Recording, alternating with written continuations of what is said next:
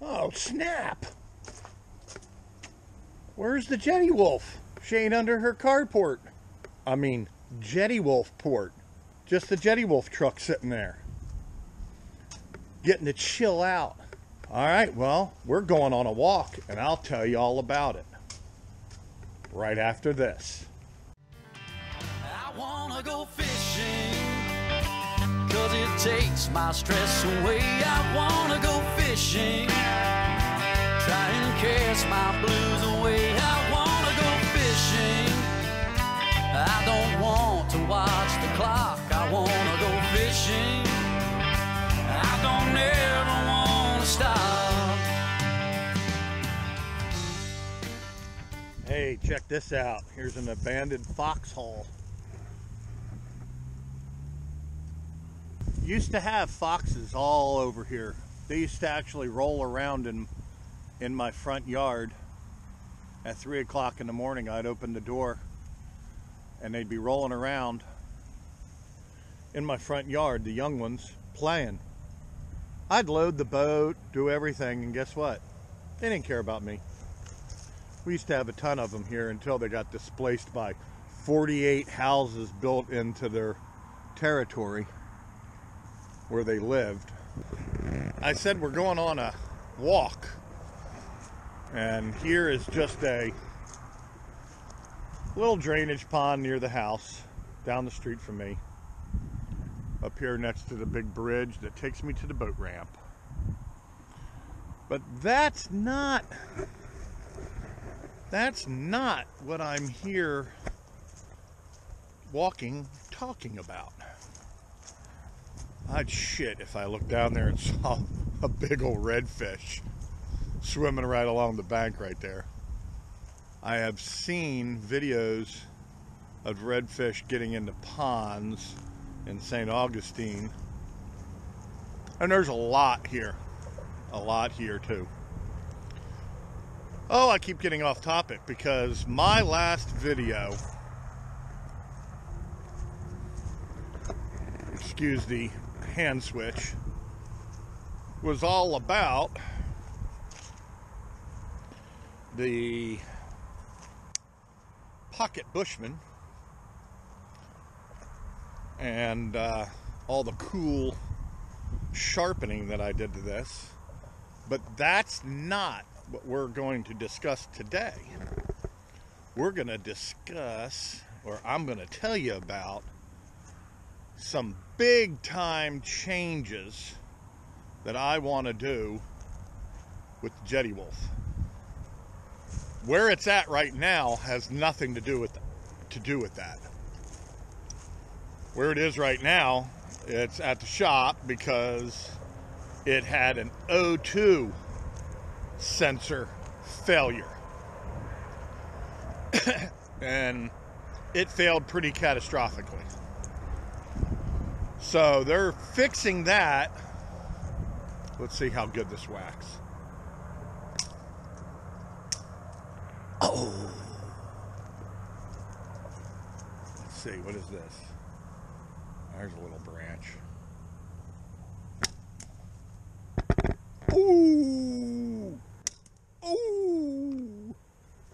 Alright, I couldn't help myself. They're fixing that. And it threw all kinds of codes and all kinds of stuff. So they're fixing that for free because there was a campaign. Campaign is also known as a recall. Let me set the camera right up here a second. Here, I didn't mention how you put this knife away, but you hold it like this. It's got a lock pin that goes up, and this will not shut under damn near any circumstances. But you hold your fingers away, you pull this, I'll show it to you. This is for my subscribers who may not be knife people, but see how that pin pulls? You hold it like this, you pull the pin, and you disengage. Very unique. Andrew Demko, master knife builder. he comes up with all this stuff. And this thing is just bad to the bone. It's a taco of stainless steel with a stainless steel blade in it that's super sharp, super thin. It's a great slicer and fits in the pocket really nice. Okay, let me get back on topic here. The motor's in. I'm getting the O2 sensor, which if you don't know what an O2 sensor is, you probably have them in your cars, you got them in your snowmobiles, you've got them on your sailboat. Yeah, I mean, these things are just everywhere. I'm kind of messy here. I just got done eating a chicken breast as I was walking. And what it is, it's all for the emissions. And when an O2 sensor goes bad, if you've got any way of measuring your fuel usage, your fuel usage will skyrocket when it goes totally tits up. Because what happened is my gallon per hour is usually between 8 and 10 when I'm up and running, depending on, you know, the load in the boat, the wind that's catching the top. You know, if I'm into the current, with the current, all that has a lot to do with my gallons per hour on a long run. But I know it's 8 to 10. And then I saw it jump to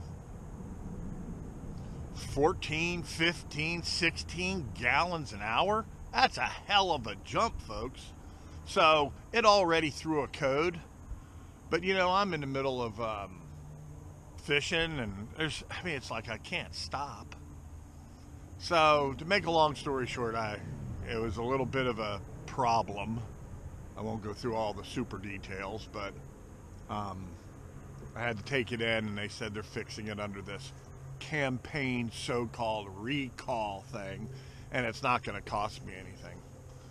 Spring break starts basically next week, so of course this week it's been on and off, raining and blowing, and now it's beautiful out here, but at the same time it's cold.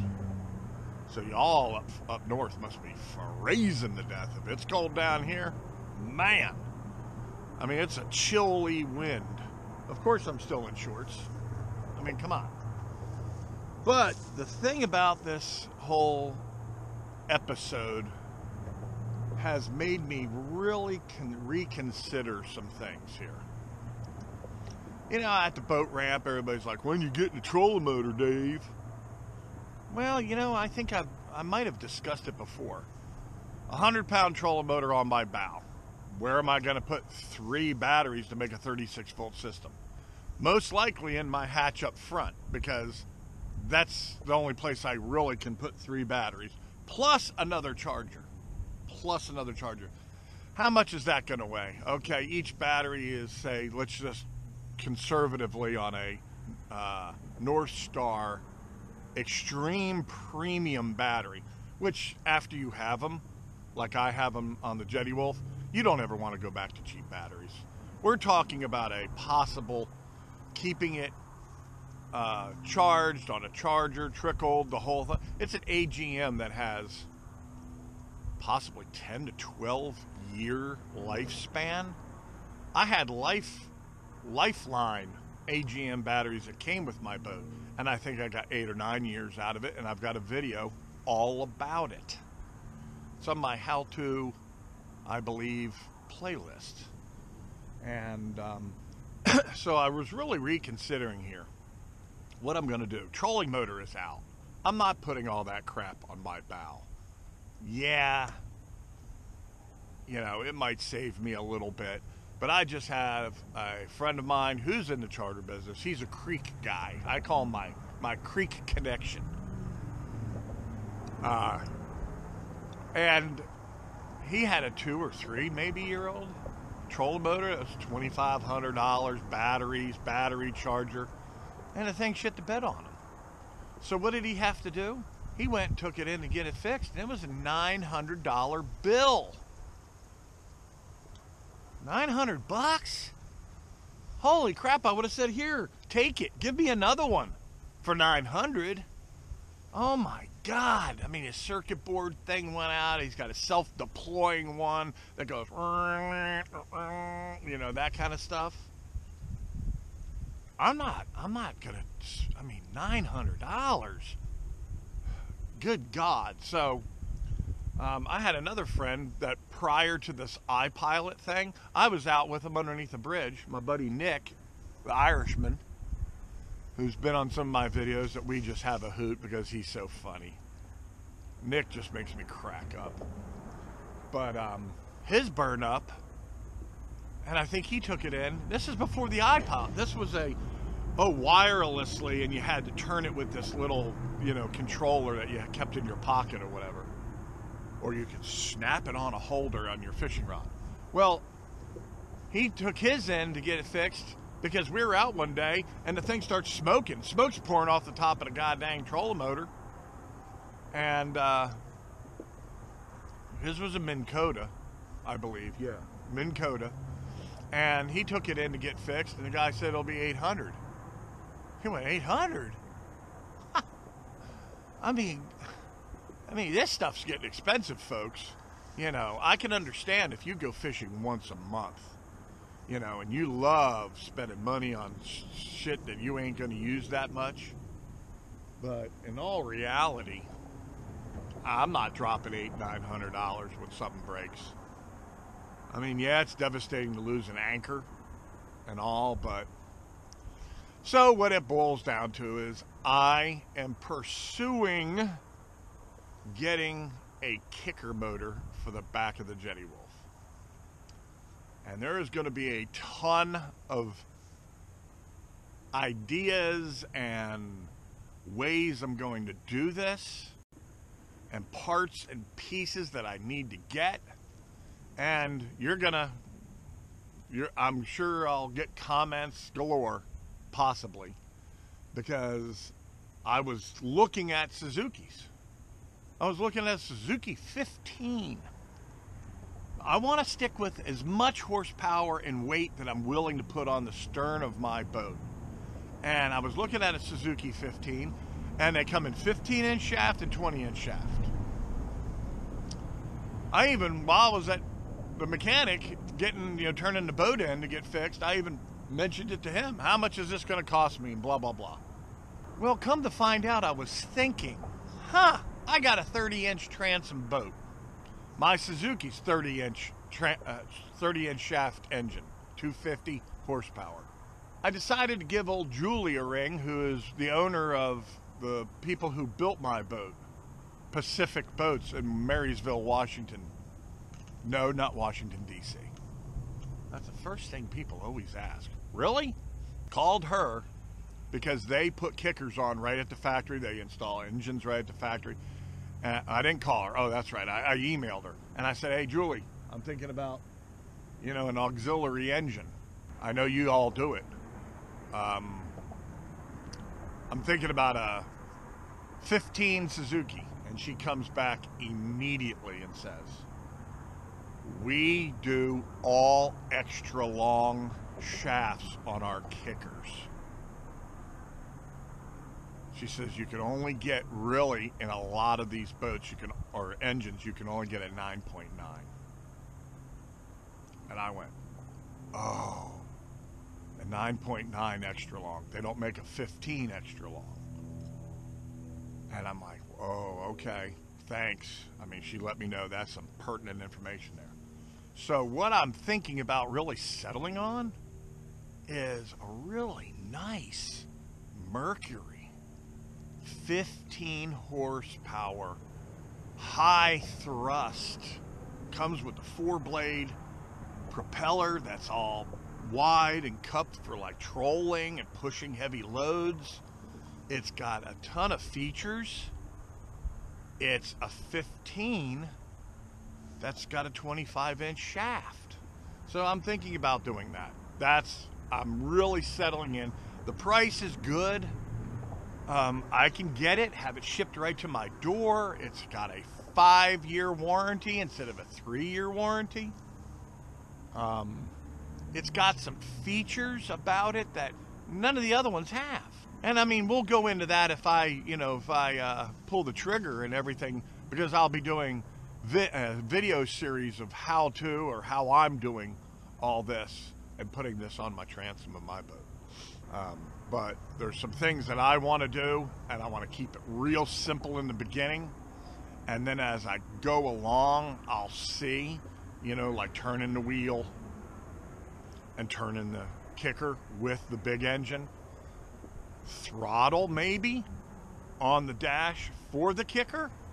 Key switch for the kicker. There's endless opportunities.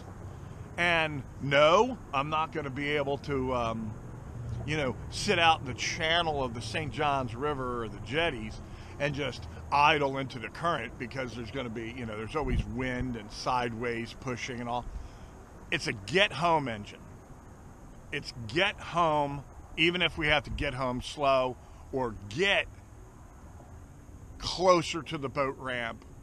It'll be, yes, trolling down the ICW, the Intercoastal Waterway, in the wintertime for trout, trolling for trout in a creek, trolling the beach for king mackerel in the summer, just on a nice day, holding into the current at the jetties when we're doing a certain type of fishing.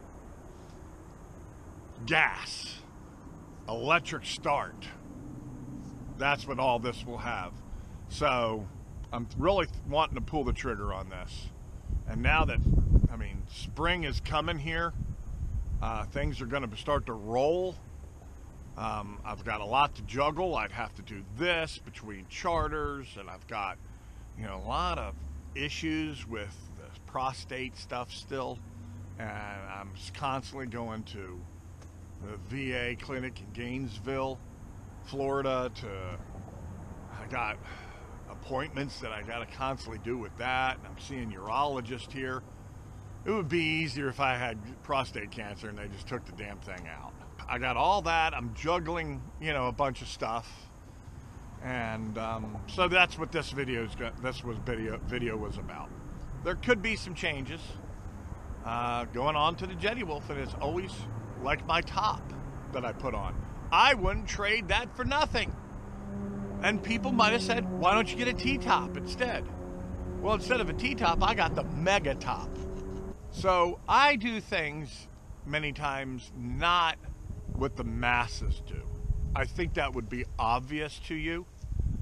If you know my boat, you've been out with me, you see my boat in my other videos. I'm not stereotypical Blingmeister Florida guy. I'm not a Pathfinder dude. I'm not a bay boat kind of guy. I've had bay boats. I was on I used to get a free bay boat. I had 6 of them for years. I had kind of a sponsorship deal. I ran, you know, a demo boat for a dealership for years, and had bay boats. I got rid of everything. I got the boat. I got the only boat I'll ever need. And I'm making improvements that definitely fit me. T-top is nothing but roaming shade. Every time you turn, you got 4 or 5 people. They move over to one side of the boat. My top, yeah, we might not be flicking and casting as much, but I don't do a lot of that. Trolling motor, I'd have to have some welding done and have a bracket, all that weight. I mean, my boat is rated for, God, I think I could put twin 300s on my transom if I wanted. So 130 pound, maybe 120 pound, 15 horsepower 4-stroke sitting on the back. It ain't gonna do nothing to the back of that boat. Ain't gonna do nothing. I got trim tabs. I just go boop, boop, and send one down and level her right out again if I have to. There's a lot coming to see these projects in motion.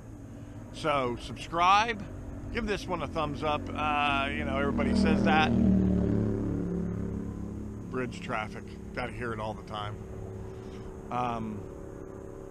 And I'm not necessarily doing all these videos just for my subscribership, the 7%, you know.